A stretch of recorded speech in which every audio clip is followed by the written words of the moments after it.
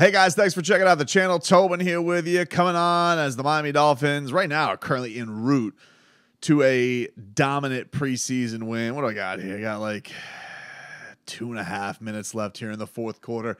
Davis Mills, maybe he puts him on a respectable run. I feel like I'm safe enough, dude. I'm not gonna get crazy for it. Whatever happened here on out, I think it's been a pretty good performance from the Miami Dolphins, as they are en route to a dominant victory over the Texans. And you got a lot of interesting things that you can chew on from this game. First of all, got to see what I wanted today when I was doing the pregame with Omar and with Solana today.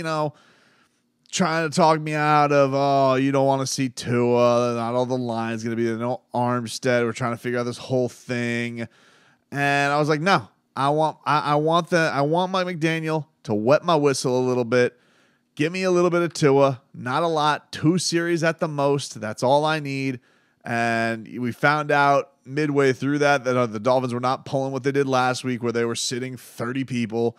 They were playing. Everybody who was basically healthy played, and I thought it was definitely an interesting, useful day. Obviously a wild adventure, because the first pass that Tua throws was picked off by former Kane, Denzel Perryman, who nearly took it to the house and put CJ Stroud and company in just, absolutely marvelous positioning to go score.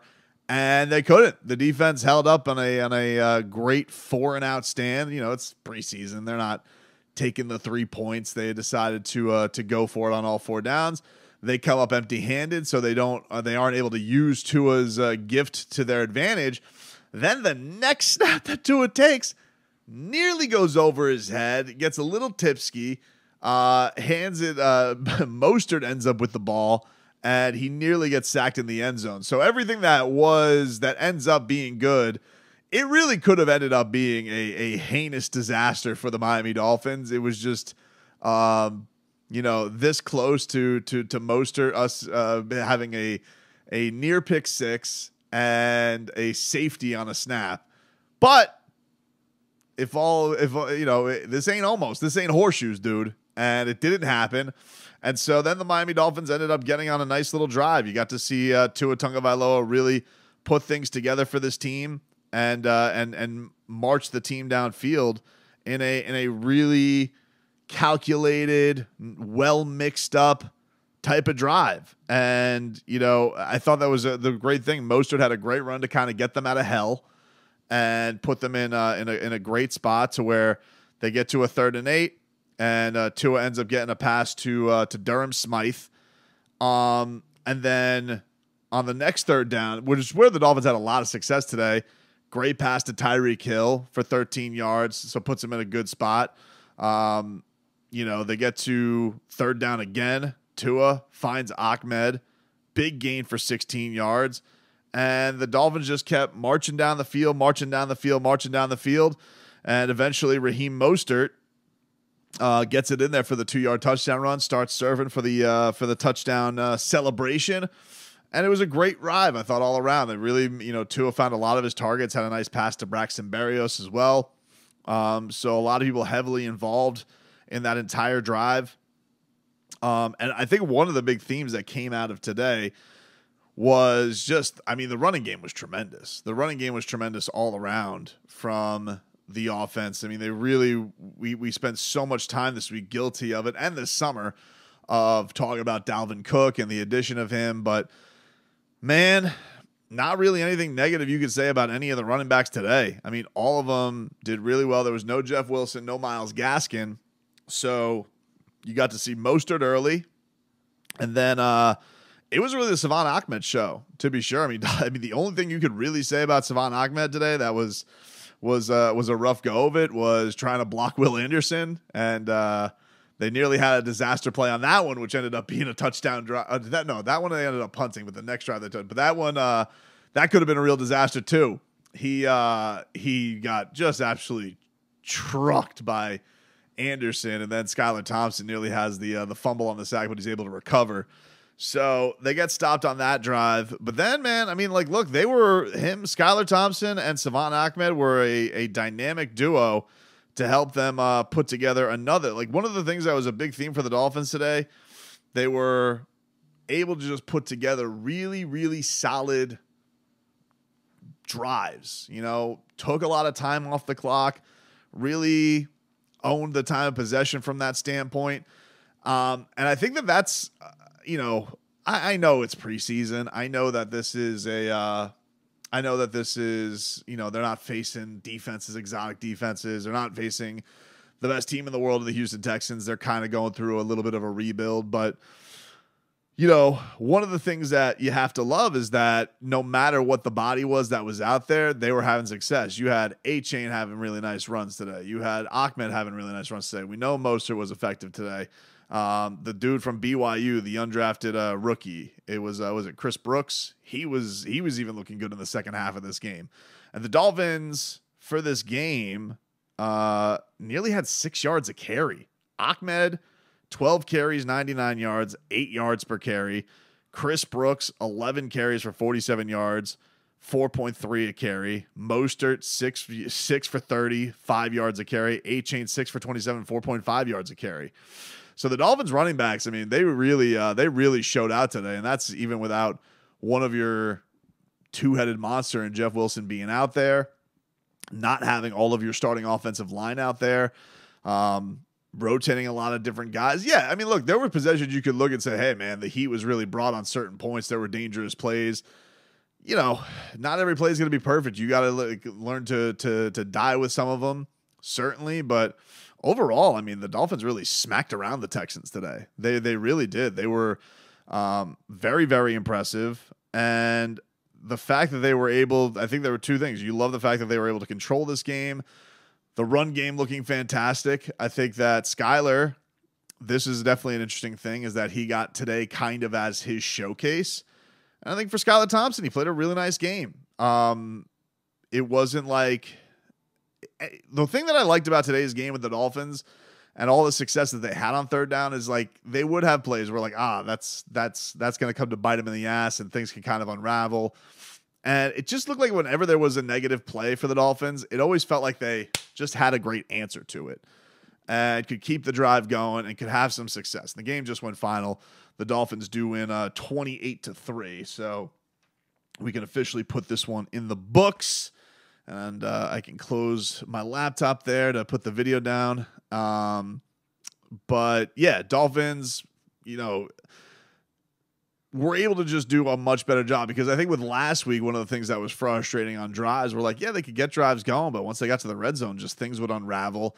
We know that the ending was really, really rough and kind of snowballed and made things look a lot worse. But, you know, from an offensive perspective today, you know, very, very impressive from just the big time throws. I mean, if you looked at the receiving yards, there was no guy who like really dominated and said, wow, that guy just had an amazing game. But there were just a couple of big catches, a few by Berrios in big spots, one from Tua and a couple from Skylar Thompson. And then Cedric Wilson, oddly enough, on a couple of fourth downs. Cedric Wilson, they really were trying to showcase today. In fact, the first play that Skylar Thompson went out there was a bomb to Cedric Wilson. Would have taken a hell of a catch by him to haul it in, but he did go to him on 2 fourth downs to keep drives going. And so he showed up clutch in those spots. And I think that, you know, you just have to be pretty pleased with what Skylar Thompson brought to the table today. It's going to be interesting to see where this QB battle goes, because we're in a spot right now where, okay, he basically got this entire game outside of the 2 Tua drives, and really it was 1 Tua drive. It was 1 Tua critical mistake where, you know, he gets picked off, and, you know, I know he was getting under pressure and things like that, but it was 1 Tua near interception of Denzel Perryman. That was one drive, and then the other drive, fantastic, calculated after the adventure that was the near safety. So you liked what you got from, I think, the first team on that spot. And then from Skylar's perspective, he basically got the whole game. He did get crunched on at one point and went to the medical tent. So Mike White did get out there for a little bit, but didn't have any passing attempts. He got sacked once, wasn't out there very much, and then Skylar got right back out there. So it is going to be interesting to see. I would imagine next week that Tua's either likely going to get a whole quarter or the first half, and then we'll see. I would imagine Mike White's going to get more opportunities because, you know, I think the impression from everybody is that Mike is he's got to get blown out to lose the mantle of QB2. But, you know, it is interesting that coach gave him the entire ride basically in this game and gave him a little bit more of a fair shake with some guys out there. The starting line today had Wynn and Lamb in the left spots with Armstead out. And then, of course, we're trying to figure out what's going on with that left guard spot. Eichenberg was not active today, so we didn't really get any developments there with him. He's been banged up. But it was pretty crazy. You know what was funny? There was one thing that they showed this picture of Mike McDaniel on the broadcast of him as a Houston assistant.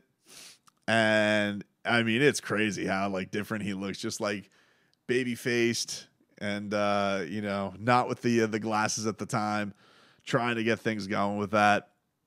And so I think at one point they had said on the that he was trying to quiet down the Texans crowd for his offense. Hey, listen, we're all having fun here, dude. We're all just trying to have it fun and trying to get things going. I would say for any other battles that were interesting today, Julian Hill for tight end. You know, the Dolphins definitely looking to see who's going to get that spot that's next to Smythe. Julian Hill had a few nice catches today and looked pretty good. Caught every target that went his way. I would say there's two more things I want to hop on before we wrap this puppy up. Devon A-Chain got hurt in this game. He got slammed onto his shoulder. So we'll see what the issue is that, but that's a couple weeks in a row the rookies have gotten hurt with their shoulders. Happened with Cam. Now it happens with A-Chain, who, yeah, he had a couple of nice runs. He had a couple of really explosive plays and showed out. It is going to be interesting, you know, all the running backs played really well today. It's a hell of a battle that the Dolphins have in front of them. And I guess now again, I know it's preseason, but I guess you understand why there was so much confidence in that room as to why they didn't feel like they need a free agent addition there. And with Ahmed, you know, he definitely can show he's got that giddy up on this stuff. Got so much experience, got the experience advantage, I would say, on, you know, some of these young bucks, but I don't know. Maybe this showcases, maybe somebody says, I'm not sure that guy, you know, I don't know. But he showed out today. I think, and you know, even a guy like Cedric Wilson, who I don't know if anyone's taken that contract off the Dolphins' hand, but you know, at least teams looking around the league who maybe are shorthanded, like, oh, that guy exists, you know. So I think for the Dolphins were trying to showcase any of their guys that they may not even go into the season with. This was a pretty this was a nice performance from two guys. I don't know how much you're going to lean on them in the regular season. I don't know how much Ahmed's going to get playing time in the regular season. I don't know. We know that last year Cedric Wilson didn't do anything in the regular season. They had him doing damn punts at the end. So that's going to be that's definitely going to be something to keep an eye on the back heels of this week and seeing what goes into that. The Dolphins will be back home practicing. No joint practice this week before they go and take on the Jacksonville Jaguars for their final preseason game. And then with Tua, oh, dude, I was so excited about this. Did you guys see that Tua used his break fall today? Like he was getting bared down on by one of the defenders and boom, broke his fall just like he was in a gi, dude, for BJJ class. Mwah. Thing of beauty. So shout out to Mike McDaniel. You did what I wanted, dude. Wet my whistle. Great job by the run game today. Defense, I mean, damn, dude. You held him to 3 damn points. You know, did a great job. You were put in some really gnarly spots, especially by the offense with that bad turnover early in the game, and you held strong there. So, you know, can't say enough about the performance that they had. They looked absolutely sensational. Both quarterbacks were held under 100 yards throwing. So defense really just showed out pretty much everywhere today. They looked really, really strong. Again, understand the situation and the team that they were going up against, but that's what you would want. If you were going against a rebuilding team that wasn't looking fantastic, you would like them to go out there and just give up 3 points. So really just solid effort all around, and I think gets everybody a little more geeked up for the season after what I think has been a little bit of uneasiness from everybody. You can kind of have that little exhale before we go into this dress rehearsal against Jacksonville.